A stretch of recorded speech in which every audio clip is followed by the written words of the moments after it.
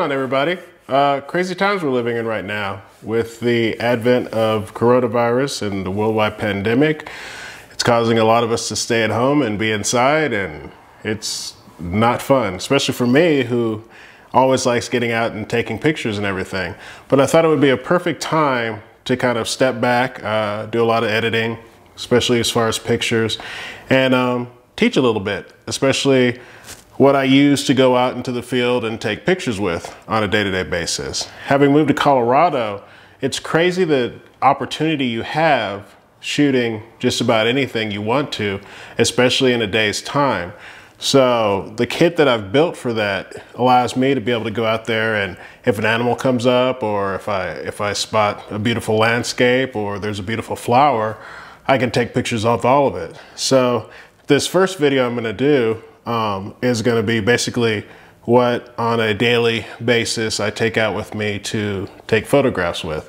So with no further ado, again, in one day I could take a landscape picture or a wildlife picture or a macro picture or anything. So I kind of like my kit to be geared where I'm able to do that.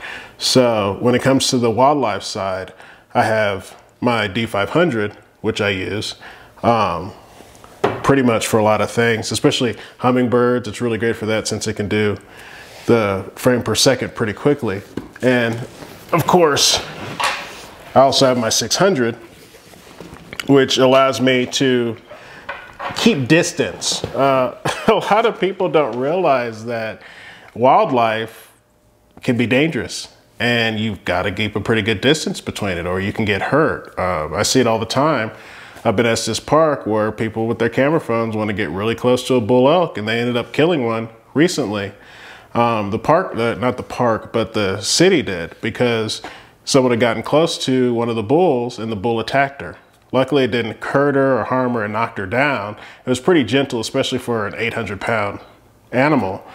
But long lenses like 600s, 800s, 400s, they allow you to get up close and personal without being up close and personal. That's why we use them. So that's kind of like over the wildlife side. So in my other bag, since of course the 600 has its own bag being so large, I have my D850. And I pretty much use this for a lot of things. It's got the built-in time-lapse feature, so of course a lot of people, you may not know, but I take a lot of time-lapse photography, and it makes it a lot easier having that built in.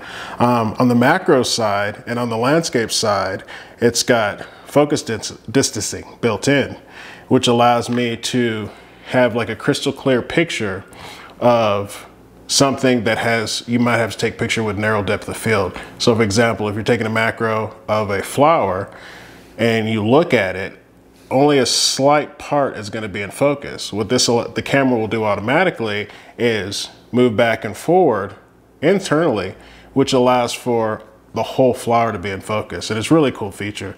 It's one of the reasons why I like it. So that's the D850. My go-to lens for a lot of things is the 7200. This is a version 3. And I had the version 2. I've used a Canon. I've used a Sony. All really good lenses, but there's something special about this lens. It's one of my favorite lenses. You can use it for wildlife. You can use it for portraits. I love using it for panoramas, especially when you just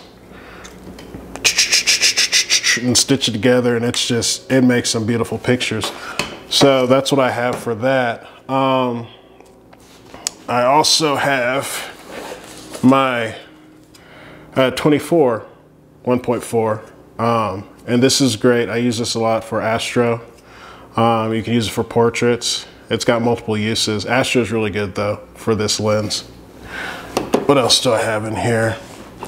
I have the harness, because of lots of times it's a lot easier if I have the 600 on its tripod. That's a lot of weight, so I can just put this on, sling around the 70-200, and then I have access to 2 cameras pretty easily, readily available. It makes it a lot easier for me. I also have a really cool 200mm Nikon macro. And it's really nice too, because you can kind of set up further, especially if it's something like a butterfly or any kind of thing like that, or even a flower, and there's a butterfly on it and you don't want to intrude. It's really good for being able to sit back further, but get that close-up picture. So it's really nice to use.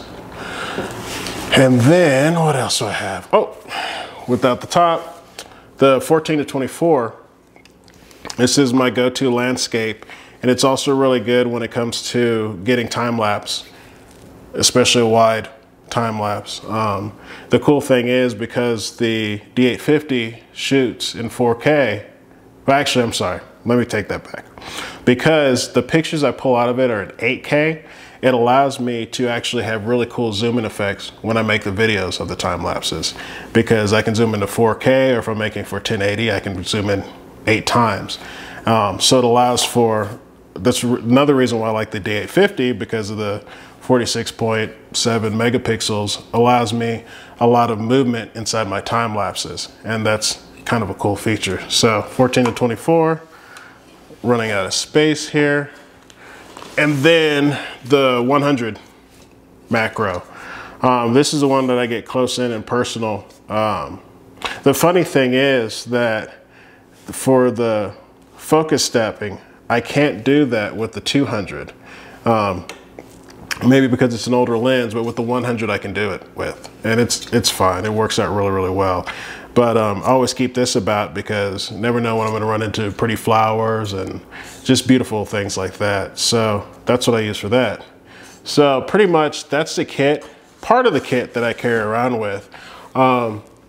Sometimes I take a pan tilt slider, and I'll introduce that later, because I'm actually wanting to do a video showing how I do time lapse.